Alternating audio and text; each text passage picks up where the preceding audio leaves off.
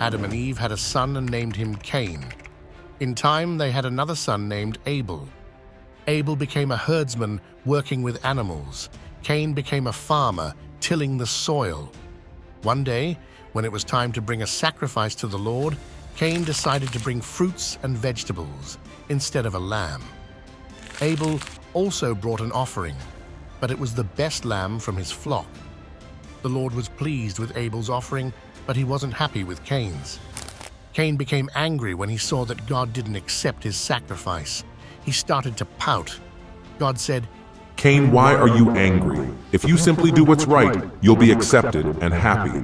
But if you don't, sin is waiting for you. It's crouched by your door, ready to pounce and become your master. Instead, you need to take control of it.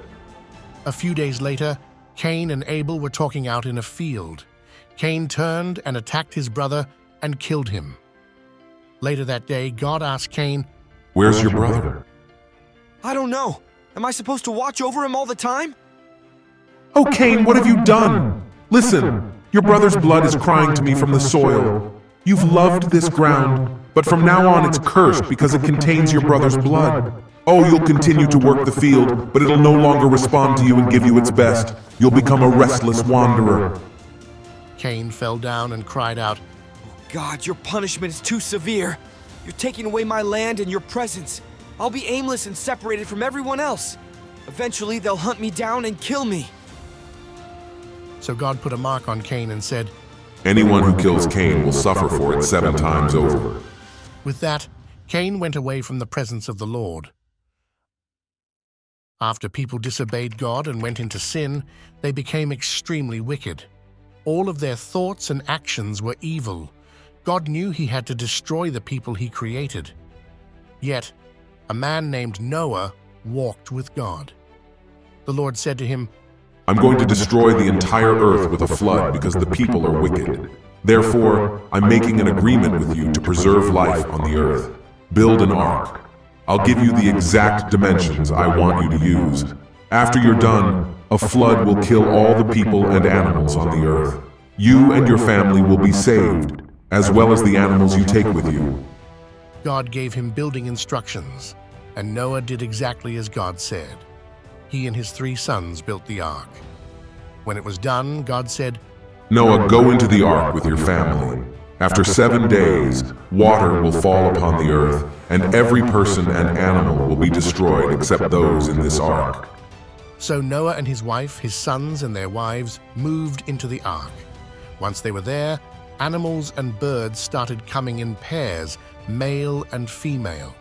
There were 7 pairs of clean animals, 7 pairs of birds, and only 1 pair of all the rest. When they had every kind of animal and bird, God closed the door. On the 7th day, the waters that were above the sky started falling to the earth. At the same time, the earth erupted, sending fountains of water shooting up from beneath the ground. Waters flowed down the hills and filled the valleys. Eventually, it covered the entire earth. All the people and animals were destroyed. Those same waters lifted Noah's ark above the destruction. The people, animals, and birds that were in the ark were safe while the whole earth was being destroyed.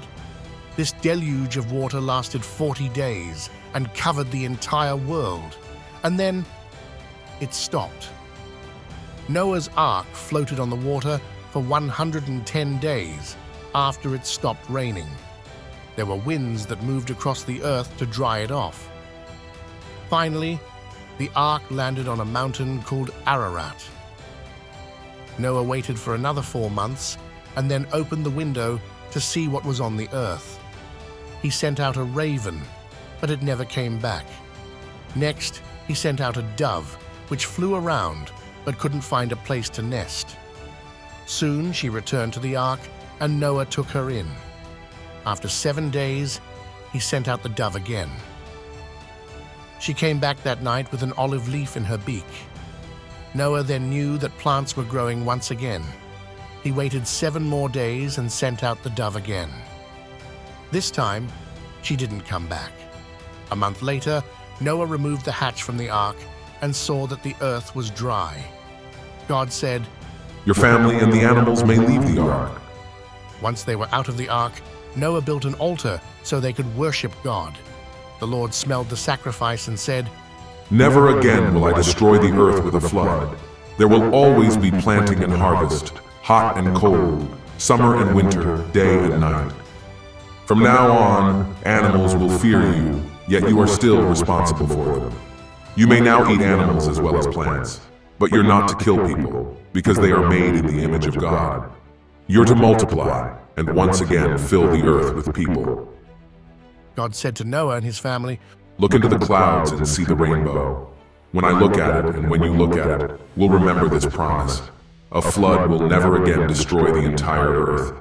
This is my promise to you. After the flood, Noah planted a vineyard. In time, he drank some of the wine from his harvest and got drunk. He went to his tent and fell asleep on the floor without any clothes on. His youngest son saw his father lying there and went and told his brothers what he had seen. His brothers draped a coat between them and walked backwards into the tent, draping the coat over their father. When Noah woke up, he learned what had happened.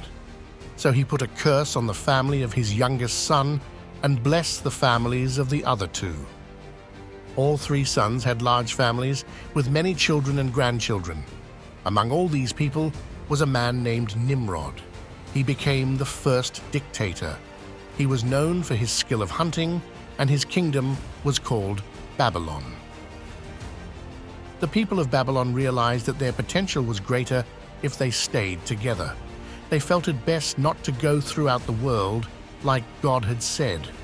So they built a tower that went high into the sky, high enough so everyone could see it. They felt this would keep them together. God looked at the tower and said, People are disobeying my command.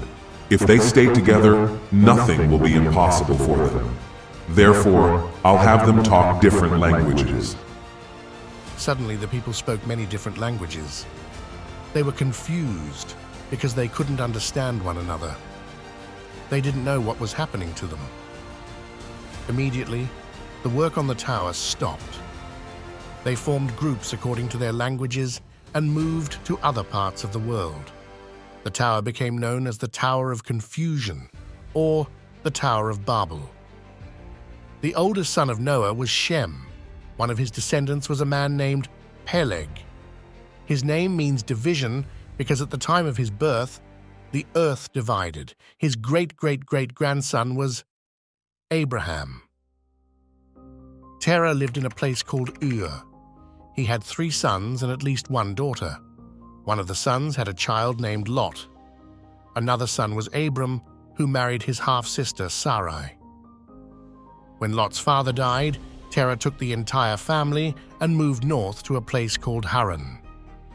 They stayed there until Terah died. When Abram was 75 years old, the Lord said, Abram, I want you to leave your family and country and go to a place I've selected for you. I'll make you into a nation, and your name will be great. I'll bless you, and I'll also bless everyone else who blesses you. And I'll curse anyone who curses you. All the families of the earth will be blessed because of you. So Abram took his wife Sarai and Lot his nephew and left Haran. When they came to a place called Canaan, God said, I'm giving this land to you and your children. Abram believed God even though he didn't have any children. He knew God would keep his promise. So he built an altar in the new land God had given him and worshipped the Lord. Sometime later, a severe famine hit the land. So Abram took all he had and went to Egypt. He said to Sarai, The Egyptians will see you're a beautiful woman. They'll kill me in order to get you, so tell them you're my sister. He was right. The Egyptians saw that Sarai was beautiful. When Pharaoh found out that she wasn't married, he took her into his house. He treated Abram well, thinking the man was her brother. Abram became rich in Egypt. His wealth included sheep, cattle, donkeys, camels, and servants. God was angry with Pharaoh because he had Sarai in his house. Plagues hit his family, and everyone got seriously sick. Finally, Pharaoh said to Abram, Why did you do this to me? You said she was your sister. Now I find out she's your wife. Take her and get out of here." So Abram took his wife and Lot and went back to Canaan. They settled near a place called Bethel. There, he worshipped the Lord. In the continuation of the story of Cain and Abel, Cain's jealousy and anger led him to murder his brother Abel, whose offering was favored by God. Upon confronting Cain, God curses him and marks him for protection before he departs from the presence of the Lord.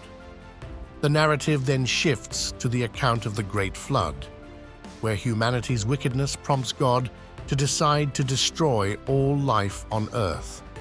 However, God instructs Noah, a righteous man, to build an ark to save himself, his family, and a selection of animals.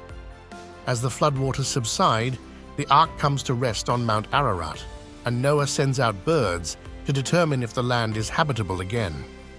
When the dove returns with an olive leaf, signaling new growth, Noah and his family disembark, and God makes a covenant promising never to flood the earth again.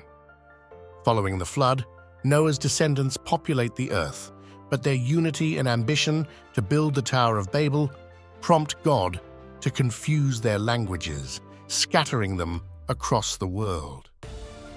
The narrative then traces the lineage from Noah's son Shem to Abraham, who receives a divine call to leave his homeland and embark on a journey to a land promised by God. Despite facing challenges, including a famine and encounters in Egypt, Abraham displays unwavering faith and obedience to God's commands as he begins his journey toward fulfilling the covenant and becoming the father of many nations.